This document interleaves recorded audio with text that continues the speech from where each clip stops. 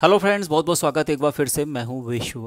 तो आज के इस वीडियो में जानेंगे कि अगर हमें कीबोर्ड को लॉक करना हो तो हम कैसे करेंगे। तो देखिए, उसके लिए शिफ्ट की को 7 to 8 सेकंड तक प्रेस करके होल्ड करना है। अब मैं प्रेस कर रहा हूं, काउंट करिएगा। 1 2 3 4 5 6 7। ये देखिए, फिल्टर की यहाँ पर ओपन हो गई। अब यहाँ पर यस पे बस हमें क्लिक करना है। ये देख रहा है, यस यहाँ पे बना हुआ आ रहा है, इस पर क्लिक कर दीजिए। अब आपकी कीबोर्ड लॉक हो चुका है।